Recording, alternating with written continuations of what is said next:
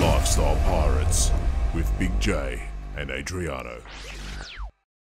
Okay, good morning and welcome to Lifestyle Pirates with me, Big J, and him, Adriano. All right. This morning we're joined here by Anthony Maniscalco. Oh, wow. Did I do it right? That was great. He did it well. It's good. I'm pleased. Got it in one. Otherwise known as Coach. Mate, good morning. Good morning. Morning, guys. Thanks for having me. Yeah, thanks for coming on. Hey, you're looking a bit dusty. Are you all right? Oh, mate, I am dusty. But like 7 litres of water on the table. Yeah, that's right. Yeah, but it's not alcohol driven. It's work driven. So yeah, we had a corporate fight night last night. That was a late night. It was a very late night. Yeah, he pulled up stumps at about 2. Yeah. But yeah, so I think we had about 15 fights, which I cornered with the team there, and so it was a very late night. 15 fights in one night. Yeah, 15, one after the other, and then into the after party because they all want to celebrate, and then so I'm trying to avoid beers, and I'm accepting, going thanks guys, and then I think one guy gave me a shot, and I did the old over the shoulder, thanks, yeah. It's always going to be a short night when you're on shots. So what's I'm going to hear you first. What was the most tragic walkout song of the night?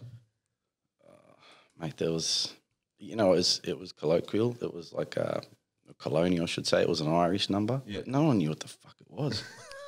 And this guy's backstage, and he's like, and I'm trying to be there with him, and then next thing, he goes out and the room's kind of like half silent because no one knows what the song was, Yeah, exactly. Michael Flatley comes out. It's not the most, something like that, yeah, exactly, yeah. So, sorry, I just swore. Am I allowed to swear on this thing? Yeah. It just comes out. If not, it's a drink talking, that's okay. Well, that's fucking all right then. So what's your walkout song? Oh, mine's when I fight, my walkout song is "Victory" by Notorious B.I.G. Oh, nice.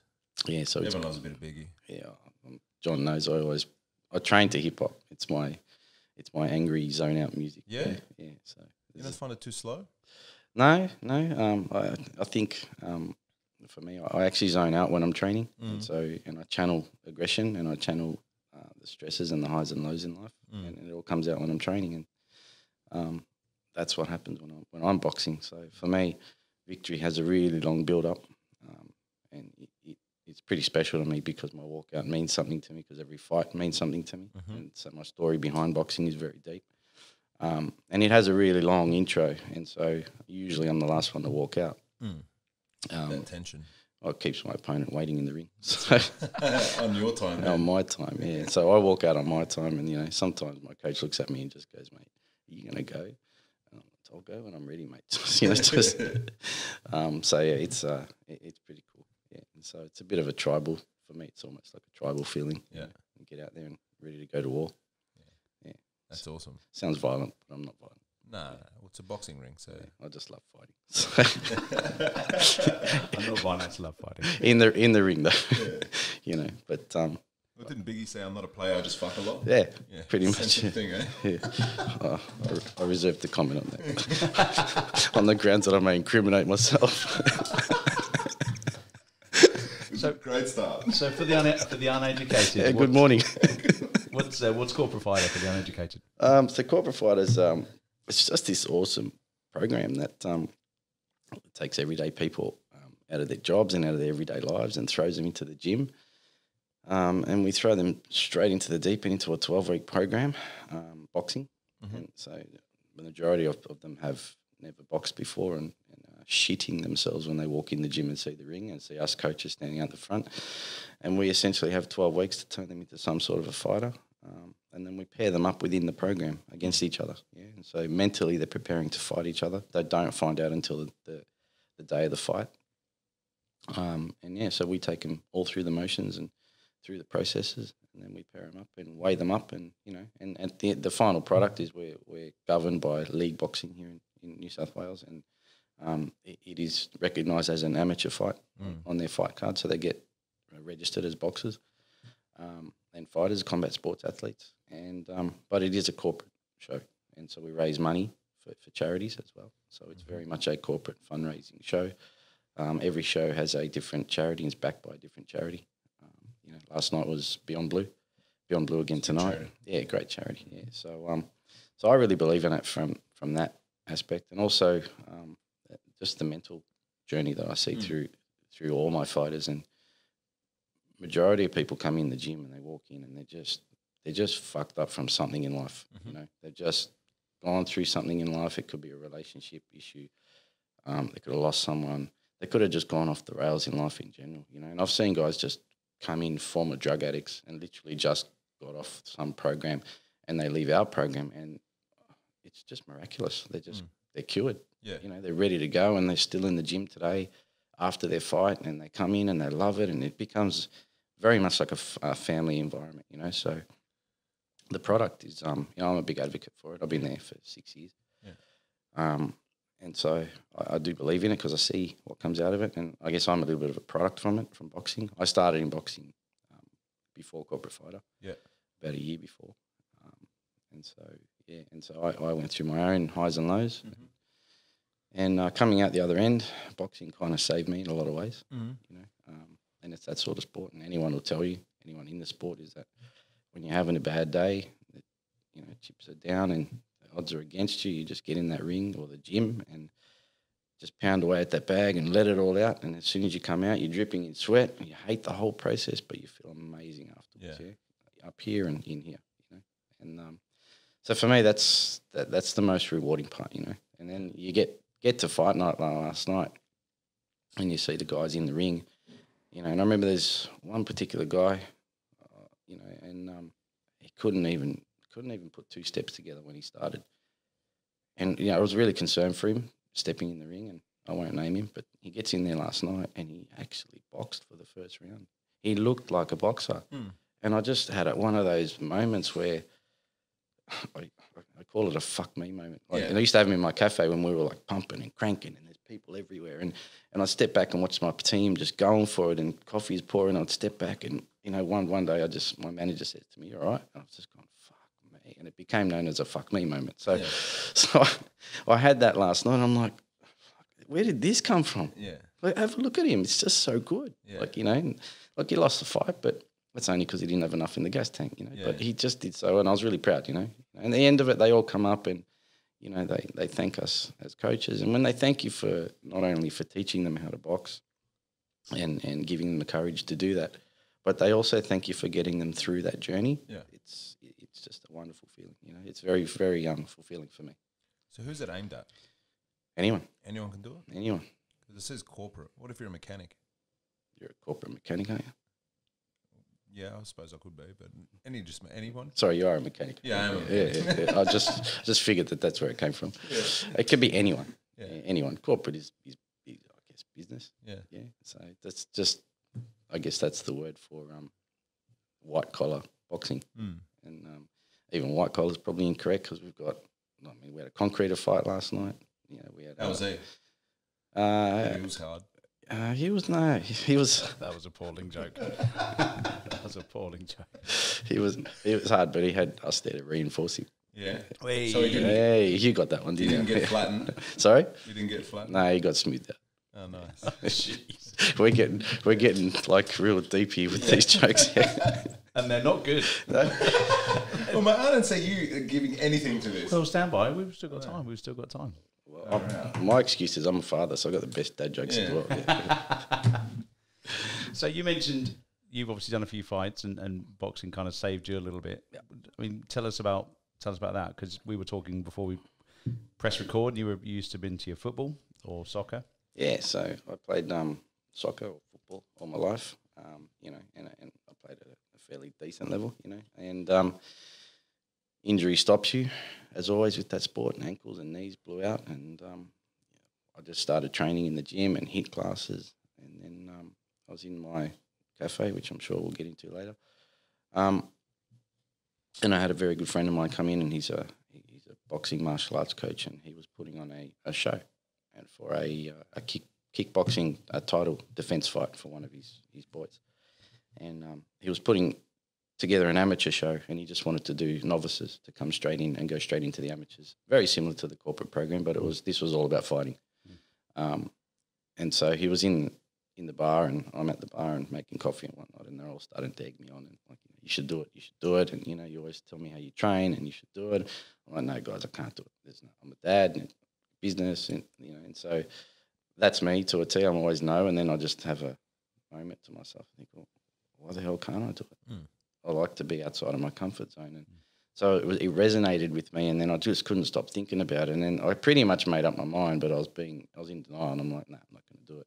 He comes in the next day and he goes, "You're doing it, aren't you?" I said, "Yeah." He said, "I saw the look in your eye." So I signed up for that fight. And at that point in time, there was a boxing gym across the road from my cafe, and the boys used to come in all the time. And so Jeff Fennick is a very good friend of mine. Hey, Jeff. He won't mind me saying. So he used to train a lot of his boys there, and so his head trainer, Basil, who's my coach today, used to come in. And so I walk in their gym, and I'm like, they laughed at me. They're like, "What are you doing here?" I'm like, "Guys, I've got a fight in 12 weeks. I've got 12 weeks to turn me into a fighter." Baz goes, "No way." And he turns around to the other trainers. He goes, "This guy's got a fight." So he pulls the ring ropes up and goes, "Well, get the fuck in here then." So We got a lot of work to do. yeah, we had a lot of work. So I started, and so I trained with the guys in that program, and then I just got stuck into it, and I trained, and it was very easy for me because it was right across the road from my little bar. And so I'd finish work and I'd go straight to training, and it was every day. Just started. So I started to discover that life, and then I started eating cleaner. I cut the beer out. I cut all the alcohol out, and I went straight into what we call fight camp. It was my first one, and it was a growing experience for me. And so I'm training for this fight. I was going to be at Dalton House in the city. I didn't know what to think, what to expect. And then so at that time, my father was quite ill. He had a quadruple bypass, and so when they opened him up, they found a tumour resting on his heart. So he was in there for hours, and I remember being in RPA. At 4 a.m, doctor comes out and goes, "Look, it's all good. It went really well. He had it was a triple, not a quadruple, and he's going to heal up fine, whatever." But I did find something else, and I found this tumour the size of my fist just resting on his heart. Oh, right. Yeah, and so he told he cut it off and whatever. And so then from that, to fast forward that story, Dad went into the fight of his life, which ultimately took it, and that was cancer. And so it ended up, they traced it, and he had liver cancer.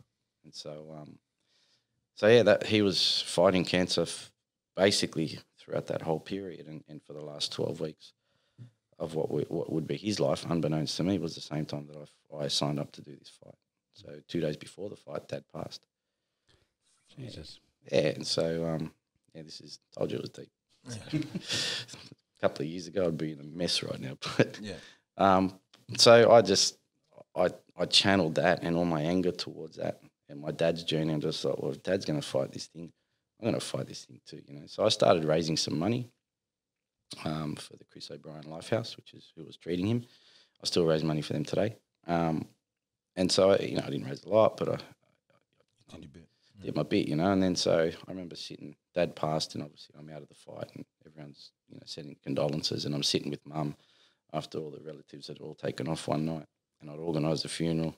It was all done. And so I sat there and, and I'm consoling Mum, and I went quiet, and she said, "You all right?" I said, "Yeah, I'm good, Mum, but there's something I've got to finish." And she said, "I thought this was coming." She said, "Go and do it. Just don't come back hurt." I said, "I can't guarantee that." But, she said, "Can you do it?" I said, "Mum, I think I'm okay at this stuff." Yeah, and she said, "No problem." So, and that's trying to convince an Italian mother that I'm about, your father's just passed and some bloke's about to punch the shit out of you, And so I was very surprised at Mum, and, she's probably one of the strongest people that I know. And, hey, Mum. She knows I'm here, by the way. And so, so I went in, and I went into the fight night, and, a cousin picked me up. They had the house full of relatives, and I grabbed my boxing bag and I take off, and, and they're all, half of them are crying and whatever. And so I get there, and I got there just in time for my fight, not the show, nothing. And I just walked straight in, changed up, warmed up, went out, did it.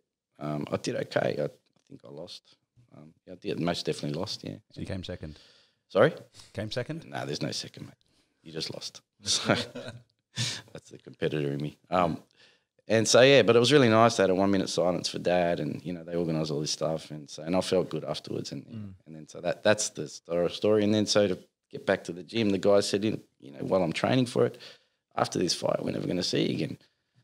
I said, I wouldn't be so sure about that because I was hooked. you know. And then I just knew how it made me feel, and I knew what it was doing, and then so I just carried forward with it and never stopped, you know. And a year later, I discovered Corporate Fighter, signed up for another fight, and had my first corporate fight, and then I just filled in, did another one, and thereafter I went straight into the amateurs, and so I represented the gym at amateur level in the ring and fought other gyms, you know. So often enough, if they needed to fill a fight on the card and they didn't have enough, they'd, you know, Josh King, who is the Corporate Fighter, approached me and said, "Would you like to fight?" And I said, "Sure, no problem," you know. And I never say no and back down, and so I've had some wins, some losses, and and that's the boxing story, you know. And that's kind of how I fell into it, but I fell into it through coffee. So there's a segue for you. Yeah. And so what does boxing give you? Does it give you an escape? What keeps you going back? And certainly actually to the fight side of things as well. So not just the training, but the fights. Oh, look, I've grown to love the life. It's such a clean journey, and it's unnatural. Like my last fight, I walked out at 69.5 kilos. I wasn't born at that weight, you know. So it's unnatural, but the mental toughness that you develop to get to that weight and to get to that point, because you've got to make weight or else you can't fight. It's just an awesome drive for me, you know. And then you suddenly your body reacts to it, and so I love my beer like anyone else, and but you know, it takes some mental strength to go to the pub with your mates and drink water, you know, and order a piece of chicken that's this big and some salad, you know. Yeah. And so, but I feel $1 million after training, you know, and I kill myself and I leave it all in the gym, and that's the way I train, you know. I train like an animal, which is my fight name, which is kind of how I got the name. There's another story to that, which is funnier. But yeah, I fight a bit like him, even though he was a soccer player. So the journey for me is really rewarding, physically and mentally, you know. And so as your body starts to develop and change, and you get to that peak, which is where your coach wants you to get to that peak, when you stay at that peak for about a week, that's when you're ready to go, you know. So you get to that peak a week out, and then you taper into the fight, and all your energy's there, and you're ready to go. So the whole journey for me is exciting, and I just love it, you know. But there's a goal at the end, you know. And at the end of it, there's nothing. You build up to this climax, and you have the fight, and then you wake up the next day, and suddenly you don't have to pack your bag. You don't have to get back to the gym. You don't have to do anything. You can just get back on the beers if you want. But I've become computed to not do that. And so for me, I'm like, next day I'm back in the gym, you know. My coach would say, "What are you doing here, brother? Go and, you've done it, mate. Go and, you know, this is my place, my happy place." It becomes my happy place. I never really had a happy place in life, you know, other than home, because mum's pasta's so good. Yeah. And is that why you started the coaching side of things then? Is that why I guess transition to, I guess it's so just, you can still keep going back? not really, no, because I was there anyway. And so you can live that journey with them as well. 100%, yeah. And so with Corporate Fighter, I became a support staff member there, and I would support the fighters and attend the fight nights and warm them up, and you know, I wouldn't fight every fight night. And then throughout the gym, it's such a mental struggle for these guys, because it's really unnatural, like I say, for them. I've become accustomed to it, so it's part of my life now. I live like that, you know. And so for me as a support crew member, to develop myself into a coach, when the offer came and to coach, I didn't think twice about it, you know. And it's kind of removed some of the fire in the belly to fight. It's kind of filled that void for me. I feel like I've done what I need to do in the ring, you know. But not to say I won't fight again, because I don't know, you know, and because I do love fighting. Yeah. I actually love the whole process, and how calm I am in the lead up to the fight and the fight night. You know, I see these guys last night, and you know, and I've seen amateur fighters just shitting themselves before the fight, and I'm just so calm. Yeah, it's because I'm ready, and even when I wasn't ready, I'm just calm, and I developed that confidence within myself to know that I'm good enough to get out there and defend myself, at the very, very least. Yeah. And, so I never go out there. I always think I'll go out there to win. Yeah. But I never go out there expecting to win. I know that I've got to work for it, And my last fight really taught me that. That was my hardest one, because they're all half my age, And half the time I'm thinking, I'm fucking 46 years old fighting this 20-year-old for, And so with an engine like, oh, man, so that's a challenge in itself. it is, And then when I beat these guys, it's just such a rewarding feeling. Rush. Yeah, And so, look, I'm not the greatest boxer. I don't even think I'm any that good, But I love doing it. Yeah. Would you encourage your boy to get into it? I know he plays soccer like his old man. Would you encourage Junior to get in? That's a good question, and I'll come back to that in a minute. But I'll answer that in a couple of ways. And one is boxing also is how I teach my boys about discipline and how to work for an achievement and set yourself a goal and live outside your comfort zone.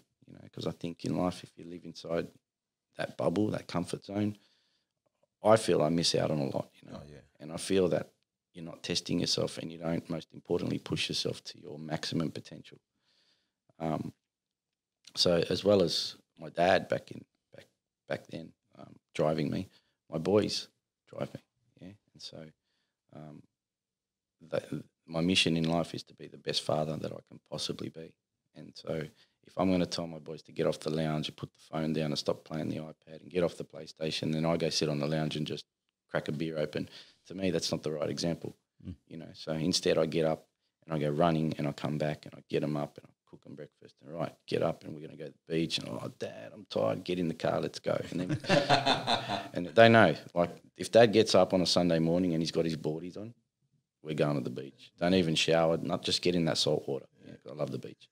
Yeah. And so I'm always active, and so I have to teach my boys, and I think I've done a pretty good job at it. So to get back to that, I then teach them boxing as a means of self-defense, and they've both had to use it once, and they know the rules in my house is that fighting and violence doesn't solve any problem, but it's there if you need it, and really it's there to defend yourself, and also to teach them to be active, And so my little bloke Christian, he's just nuts for football, mate. So he doesn't want a bar of boxing.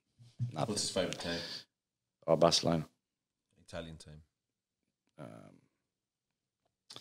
Actually, I can't answer. I think it's Don't say Juventus. No, I think it's Napoli because of the Maradona thing. Yeah. He goes right. He's 12 years old and he can, like, I grew up with it and I love the sport and I was exactly like him at his age and I could name every player, every cup, and now I've just forgotten it all because of just. Did you ever get that culture taught in book?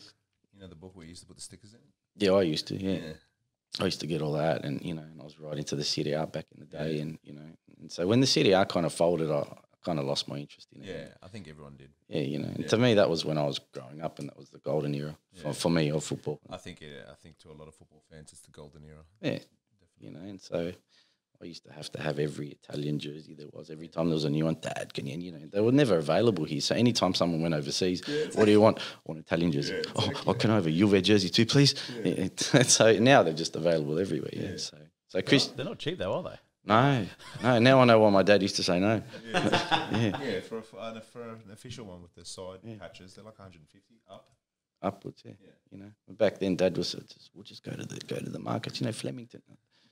I don't want that one, Dad. No, it's fake. I don't want it. It's been pre-worn. Yeah, almost.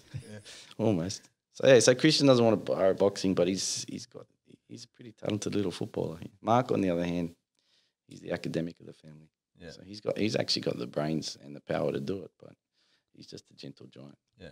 So he's the thinker. And there's nothing wrong with that. No, I love it. It's good, And so when I see them looking after their diets without me saying so, when I see them going for a run without me saying so, when I see them going for a walk without me saying so, it says to me it's a fuck me moment again. Yeah, that's discipline you've trained. It's like, you know what? It's worked. I've killed myself. I've spent countless hours in that gym. You would know, John, and you see me there, but not only that gym, but any gym, and now I have this awesome partner, Kelly, and she's a fitness professional. I just cannot keep up with her, mate. So she's always up at like some stupid hour going to train about 4 classes before she even starts a day job. Yeah, right. And so we're pretty. We try and be a pretty fit bunch, you know. And so Your relationship sounds exhausting already. it is nuts. It's crazy. It's crazy. Oh, that's too much fitness for me.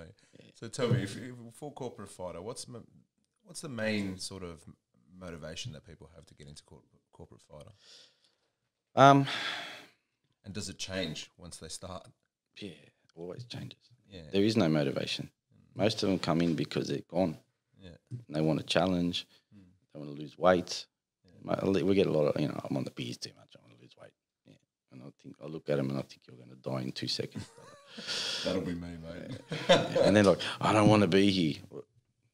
Don't cry to someone else. Get the fuck up and work. Yeah. You know, and that's so. But it's hard. It's a very hard program. Yeah. It is. Make no mistake about it. We take no prisoners, and we have to prepare these guys for combat because that's what's happening. Yeah. And girls. Yeah. Sorry, and girls. When I say guys, I think guys is sort of androgynous, like both now. So generally speaking, but let's be correct and say guys and girls. Yeah. And so. The drive, they just need to have that switch in them that goes off and says, right, I'm going to do this.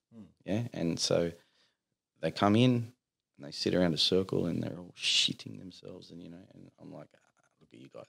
I love this part. Yeah, I bet you do.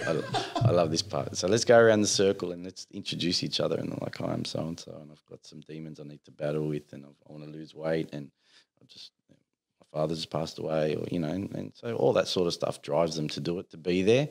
At that point in time, I don't believe that any of them know what they've signed up for. They're just there, and then I come in and go, "Don't worry, guys. Give me 5 weeks. As soon as you punch each other in the face, you'll be best mates." Yeah. And that's exactly what happens. And the friendships that form, and the bonds that form through that whole process, it's actually a pretty magical experience. And so, and I'm not just saying that because I'm wearing the t-shirt. It's because I've lived and breathed the program. And so therefore I believe in it. I'd agree. I remember when I sat around in the corner, I was sizing everyone up in the room, and there was a guy there that was probably my size. And I went, well, it's going to be me and you by the end of this 12 weeks. Yep. But yeah, you do make a lot of friends, and there's something weird about, to your point about getting punched in the face, and then becoming mates. 100%. And it's the old Tyson thing. Everyone's got a plan to get punched, but I remember when we first started sparring, so we were probably 6 weeks in, and I got punched early on, which I think helped me and pushed me forward. But did I sit there, go home and bawl my eyes out? Absolutely. Did I question why I was doing it? Absolutely. This face doesn't get punched as much as many people might want to. He goes pretty good, John. But that was probably the best thing, though, because then you knew what you were going in for. And I know some of the people that do the sparring, they don't get punched until like a week before. Yeah. And then that's the wrong time to start questioning why you're doing it. That's right. Whereas if you can get punched earlier on, then you can prepare yourself. And I remember my coach, Tanya, she was, I remember 3 weeks out before the fight, she was like, okay, your defense is we need to work on your defense. So I've got 3 weeks to go. Yeah, we need to work on your defense. Like you've got some good hooks, but we need to work on your defense because you're just too static. So, and so you start panicking, and then again you're like, okay, well, am I going to be okay? So it is a real mind battle. Yeah. But I think because everybody's there with you, like there's about 30 people in the group. When everyone's doing it with you, then you can have conversations and all that, and it's a good shout. It becomes a good drive. It becomes a team environment, and so just like football, it becomes a team environment, and you end up training for the same reason and helping that person along, even though in 3 or 4 weeks' time you might be smacking that person in the face. However, that's the person that helps you get through that session, and that's the beauty of it. And so, and then you got the good stuff. You're raising money for charity, as you said. You're bettering yourself. You're getting fit. You're getting healthy. You're training. You're hopefully building some nice routines and rhythms and habits. Yep. It's just, you might have a black eye or two. Yeah. Or a blood nose. And so that's the thing, And so we don't unleash them on each other straight away. We have a build-up program. And so they don't start sparring until week 5 of the program. So we teach them the fundamentals of boxing and then give them an orientation. And then what happens is they get in that ring and they all just want to kill each other because they don't know how to pull their punches or, hold back in the ring. It takes some time and experience to learn how to do that. And then most of the girls at that point end up in tears. Some of the guys say, I can't do it anymore. I had a guy last night who quit. He quit 5 weeks ago. He messaged me privately and goes, Coach, I can't do this. I've jarred my neck and I didn't enjoy that at all. And I'm not going to spar anymore. And and I'm like, mate, think about why you signed up. I know you can do it. And I wouldn't just say this. If I didn't think you could do it, I wouldn't let you take the ring because your safety comes first. But I believe in you. And I want to see you back in the gym. Just come back in and work. You don't have to spar. And he came back in last night. He smacked the guy from Luna Park to the Opera House. You know, It's big distance, mate. I'll tell you. But he fought beautifully and gallantly. And like I remember getting him in the corner and he's like, right, how am I going? I'm like, right, you got to do this and you got to do that. You got to do that. I give him a couple of instructions and I only got a minute to talk to him and make him breathe and calm down. At the end of it, I go, right, you got it? You understand? He goes, no. So he went out there and just put on this performance, mate. It was just electrifying. It was just, I'm screaming a lot, so my voice is a bit hoarse today. But yeah, and that's what happens in the gym there. And you know, like John says, you get your highs and lows, and as coaches, it's our job to keep them there. You know, and so he came up, and that's the biggest reward for me is when he comes and grabs me at the end of the night and goes, mate, if it wasn't for you, I wouldn't be. You know, and so I guess that's the ultimate reason that I do. So when's the next sign-up phase? Now. Yeah. Do you want the number? Maybe we'll talk later. I think you'd be very good at it. I think you should just come in Yeah. and have a session with John. No. John punches shit out of me. No, you won't be. Sure he wants to. Come and do what we call a shadow fighter session, which is fun. You'll love it. What's that? We'll put all your rave music on. We'll put the lights on. I even get a strobe light for you if you want. Oh, bro, I'll bring my. And so we put punch counters and sensors in your gloves, and it tests your speed, your velocity, your intensity, how hard you punch, and how many punches you throw. Yeah. And so you just try and beat yourself. Yeah. And it's a good smash session. Yeah, that sounds good. John knows. He swears at me every week. Well, it's because you make us do burpees in between. That's my job. I mean, it's just, That's a satisfaction you get. yeah. And I love it when someone turns around and goes, you do it. Oh, brother, if you think I haven't done what you're doing, I've been to hell and back in this gym, mate. So and there's always someone in the gym to back me up and go, mate, you don't want to try him. It's okay. Yeah, exactly right. You know, but yeah, so it's a fun place. I love it. It's good. You know. So how funny that this all came by from running a coffee shop. Yep. How the hell did you get into running a coffee shop? Oh, for that I have to backtrack right back. So architecture and design is my profession. And so I've been doing that for lots of years now. And I had my own practice in Balmain for many, many years, and the GFC hit and I lost a lot of big contracts and so the business went straight downhill. At that time I went through a divorce, so it was a perfect storm. That's a lot to handle. Yeah, it was huge. It was a really, really, really dark time in my life. You know, my kids are very, very young, 5 and 3. And so I came out of the divorce with just not a huge amount of money, you know. And I'm not a financial sort of guy. I'm a worker, and you know, and I'm no bricks and mortar. And so I did a job for a friend of mine, an old friend of mine, and he owned this big building in Marrickville.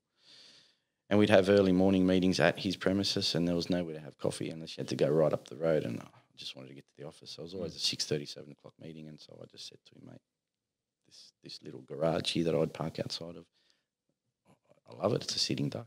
And so he goes, well, you should do it. Again, like boxing. Nah, I can't do that.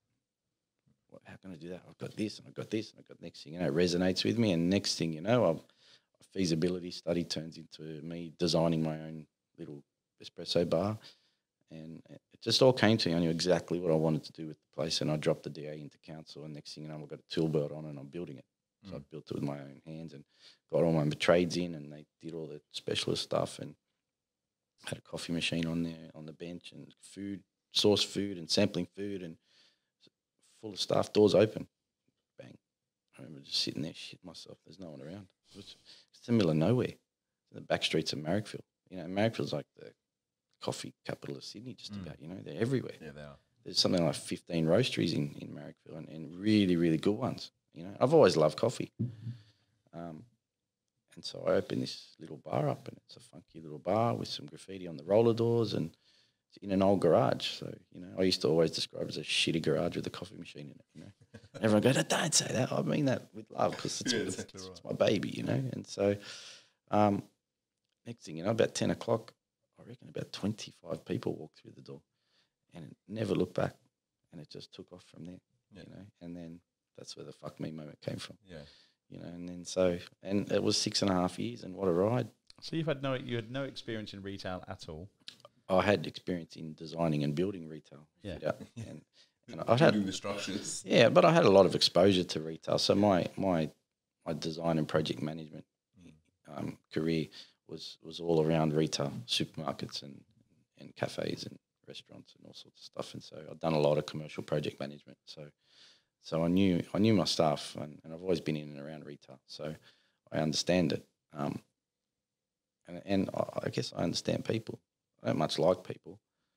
And I remember my cousin saying to me, "Why are you doing this? You fucking hate people. You got to talk to them every day." I'm like, "Yeah, I'll get around it somehow. I'm pretty good at talking." So, and that just kind of opened up from there. So I had no coffee experience. I had no hospitality experience.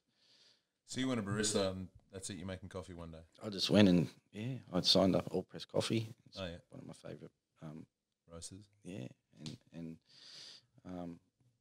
they took me in and taught me a few things, and then I remember we got smashed with those 25 people, and I'm on the machine. We're talking about intimidation. On the ropes. The guy was standing there from All Press, Ben, good mate of mine. He's like, "You got this, brother. You got this."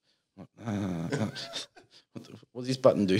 And and that's kind of how it all started. And you just learn on the job. You throw yourself in the deep end. And when I look back at the journey so far in my life, that's kind of how I guess I live, and I like to test myself. And so boxing was one of those things as well.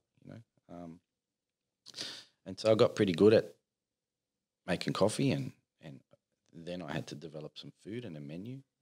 Never done that before. Yeah. I just know what I like. Yeah. So I serve whatever I like. Yeah. And my attitude, and I guess my ethos for the bar was, I open up in the middle of nowhere. So if I fuck it up, I fuck up on my own terms. And I'll just close it up and go. So there was an exit strategy there, of course, from a business perspective. So next thing you know, I'm designing this menu, and I start rolling ingredients into the next plate. My good mate, another mate of mine's chef, and he's like, "Mate, you're doing pretty good here. How would you learn that?" I just don't want to go buy another ingredient. That's how. Oh, that's a strategy. Yeah. So as I've learnt, and all the hospitality professionals can forgive me if I get this wrong, but it worked for me, is that I just rolled certain ingredients into the next dish. Yeah. And we didn't have a lot of dishes. So we didn't give me an example. Avocado, mate. You just roll it into, you can have avocado and tomato on toast, then you can have like a salmon bowl for breakfast with scrambled eggs and some smoked salmon, some avocados, some tomato. All those ingredients were in that previous dish, but you add one more and turn it into a bowl, and you got something else. Yeah. And so, but I love food and I love to serve people, and I discovered that through the bar. And I always have. In my home, you come into my home and it's open. Everything's open to you, and I like to serve you, and I love to cook. Yeah, and so I kind of brought that into my place. And so you come into my bar and you were in my home, and that's how I treated it. And I think that's a testament to its success and, at its high time. And so I knew I wasn't a chef. I didn't even have a kitchen. I just had like a toaster, like one of the sandwich presses. So next thing you know, I went and bought this like little induction thing and a soup thing, and then so I started making soups at home in winter, just to develop the menu. I brought a barista in, and he put him on coffee, and then I started to channel the food. And then at that time, I was trying to make a break from the office because I was doing both. I'd go to cafe at stupid o'clock in the morning, 5 a.m., have a coffee, talk to the guys, run to the office, design a house, go to a meeting, come back from the meeting, go through the cafe, go back to the office. And I did that for probably 3 years. It was just, I was nuts, and plus I had my kids and my personal life and going through all that. And, it kind of did burn me up, but it made me stronger. Yeah. Sure. And I just had this drive about it that I was not going to fail. I don't like to fail, and sometimes in life you have to learn when enough is enough. And that's one of my problems, is that I don't. I have a never give up policy, and where are you from in Italy? Sicily. Does it all make sense now? Massive testadura, yeah. And so that's how I lived. And then I just thought I had this magic number that, when the bar gets to 30 kilos a week, in coffee speak, that's pretty decent for a little place, little shitty place in the middle of nowhere. That's the jump. And so I got to that very, very quickly. Like we got to 30 kilos in, I reckon, a year. And I didn't plan on that. And so then I had brought in different staff, and I had staff challenges, and one let you down, and I had to leave the office in the middle of a job and cancelled. I let a lot of clients down, and then I was working late nights to try and make it happen. I was making some errors, in design, and it was lacking. And then so work started to drop off, obviously because of the GFC, and so I ended up closing the office down and just making the jump and going full time into the cafe. I remember that day. I'm like, wow, this is my dream. This is awesome. Scary moment? Oh, yeah. Yeah, shitting myself all over again. Yeah. Because I was like at the helm with the team running that, and I had guys in the office, and scary, but exciting, you know. And so, and the office wasn't doing much. The business had gone. There was nothing left. So obviously it was not letting me go because I was getting dribs and drabs coming through. So the bar was putting food on my table and providing for my family, and I was spending all my time there, and you just can't do it all. And so I learnt very quickly that I was spreading myself too thin, and both of them are suffering. Both of my interests are suffering because I can't be in both, and I'm the one.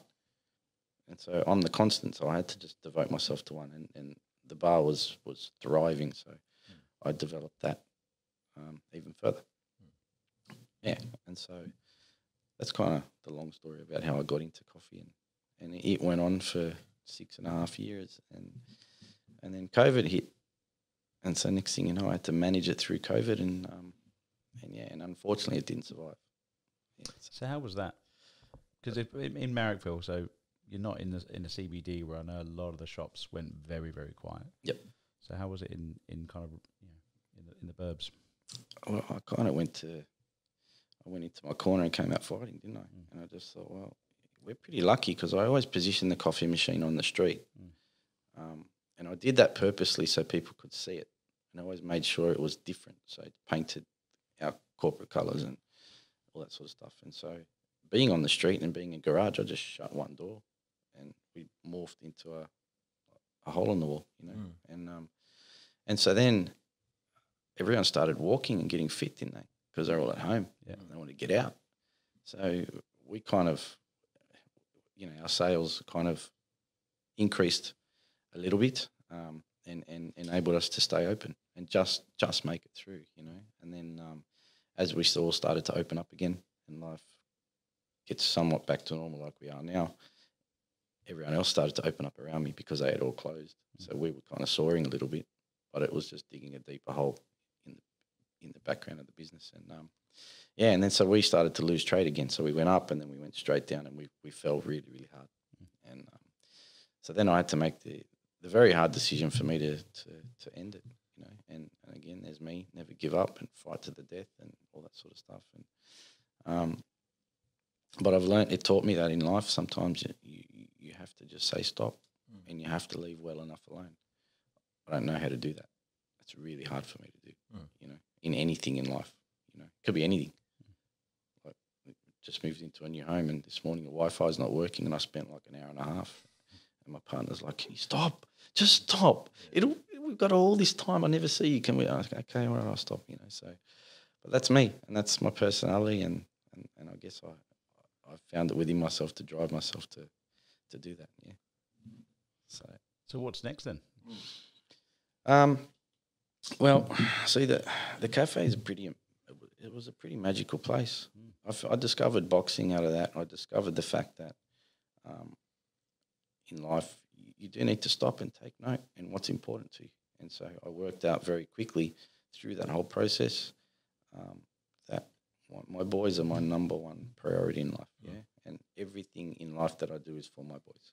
Every single decision, every time I open my eyes, every time I leave the house, they're my drive, And the day it didn't work out with their mother and I, that they became my mission in life, yeah. And so I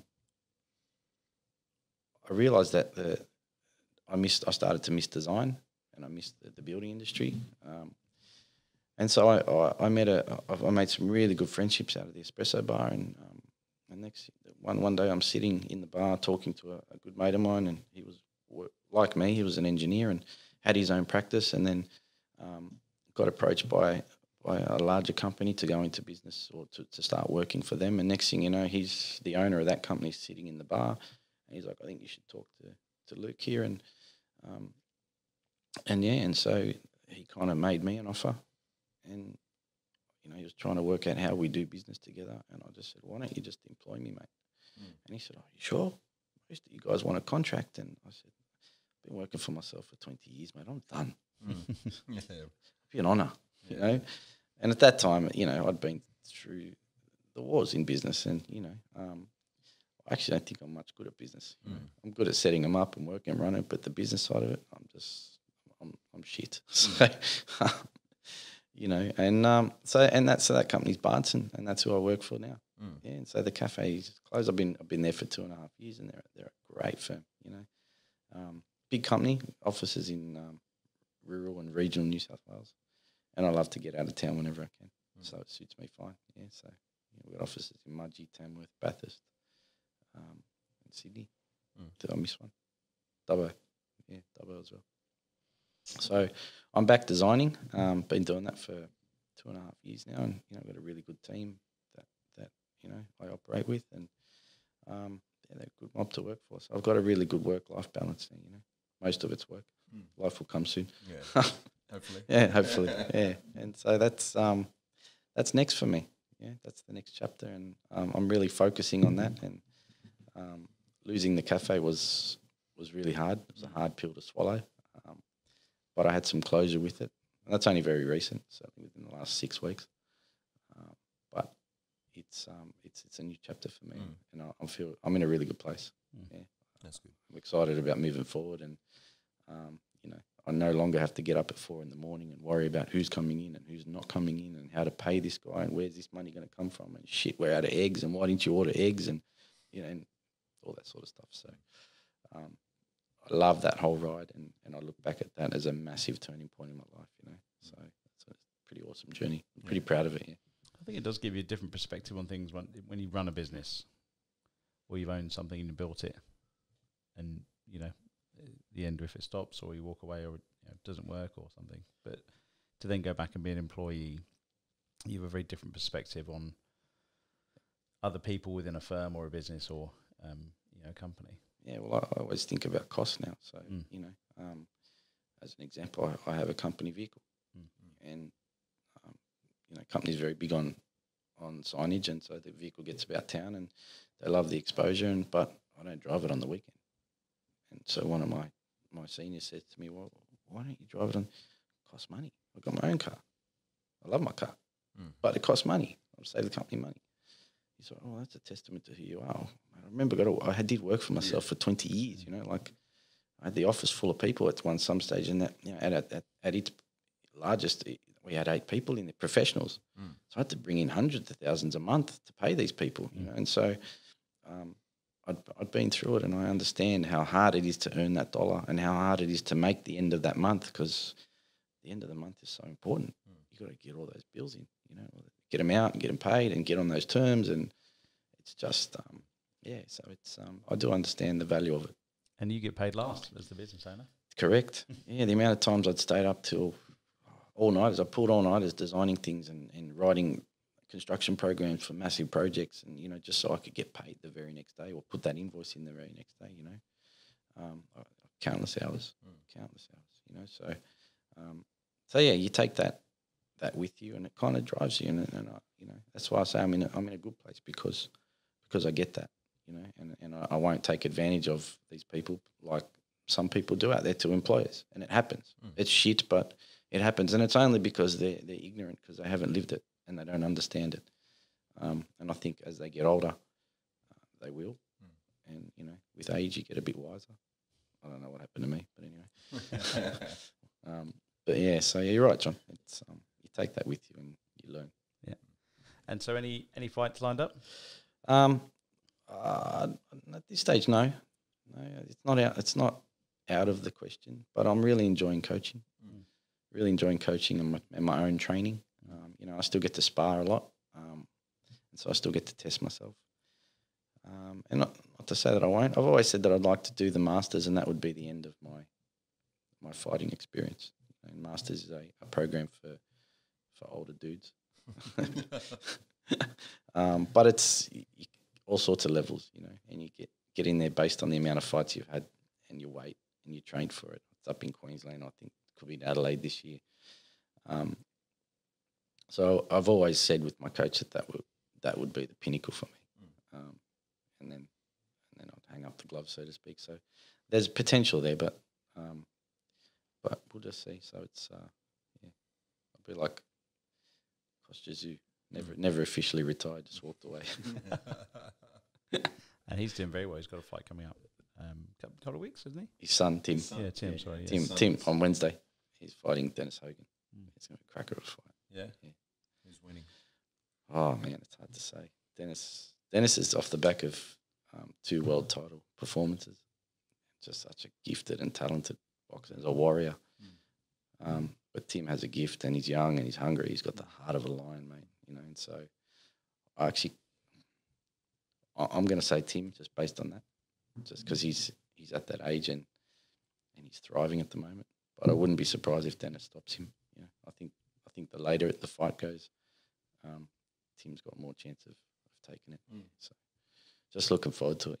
Yeah, it'll be good. And you got to play it all again tonight with round 2. Yeah. So from here, I jump on a ferry, head over to Luna Park, and looking forward to it. Yeah, I love it, mate. It's good. It's good. It's really exhausting, but it's just such a ride. Yeah, to watch these guys come in, and they're all got the nerves and jitters. My phone's going off now. I can feel my watch buzzing, but all these messages come through from the team and all the fighters. And what do I do? Last one yesterday, some guy goes, "Do I shave for tonight?" I was like, man, there's cameras everywhere. Yeah, you're like live stream on Facebook. Just get presentable. Yeah.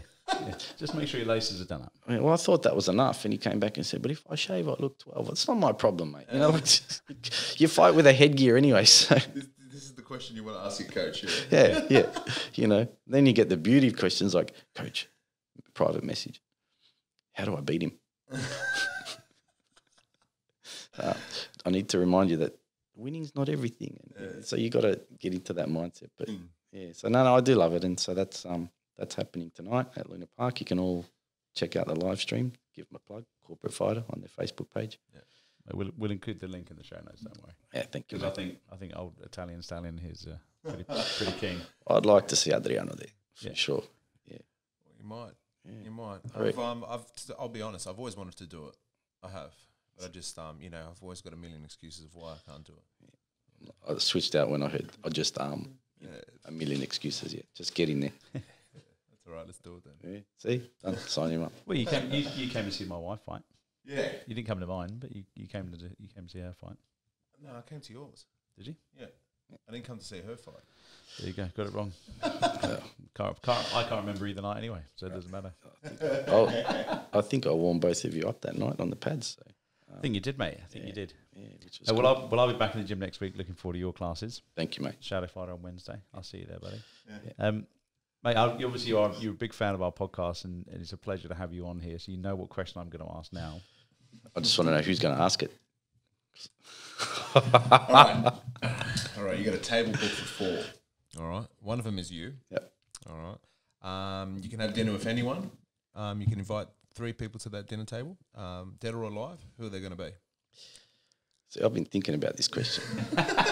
Which shows that you listen to it, because some people are like, "Oh, that's really floored me." Yeah, no, and I've answered it about 25 different ways. Nice. And so,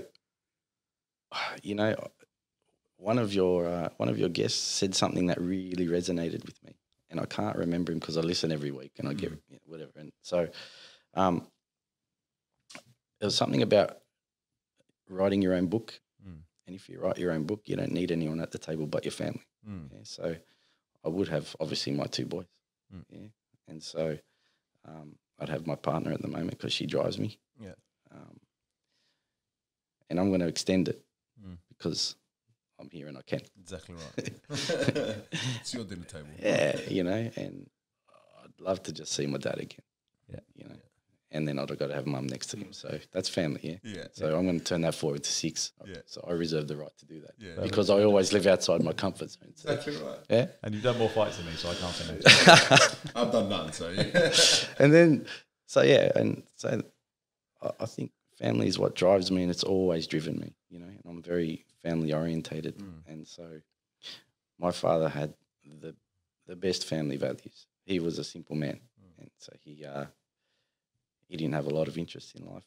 And so I learnt very quickly that his interest was his family, you know, and he did it really well. And he was the happiest when we were sitting around a table full of food, and we're just sitting there just chewing the fat, you know. So for that reason, I try to come up with, like, you know, a smart answer, you know, like everyone wants Elon Musk and Bill Gates, and I'm like, fuck that, man.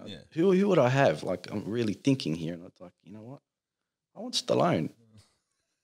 Bit of Sly, okay. Yeah, and I stopped at Sly because I couldn't think of anyone else. But his journey is awesome. If you look at his journey and how he started it, you know, and what he is today, you know. Same with Arnold Schwarzenegger. Sorry? Arnold Schwarzenegger. Yeah. And like, anything he wanted to do, that guy's done it. he's just done it. But Sylvester Stallone wrote Rocky in some shitty apartment and then insisted that he start in it. And they said, no, we don't want you. And he said, well, fuck you. You got to have me.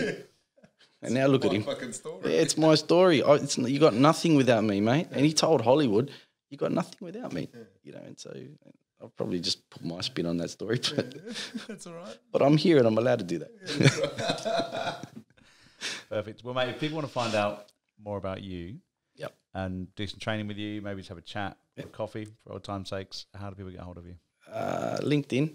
I'm only on one platform these days. I pretty much stay off the radar and off the grid, so social media is no more for me. It was always a business tool, and I live a very private life. So, otherwise you can find me at Corporate Fighter, corporatefighter.com.au. Awesome.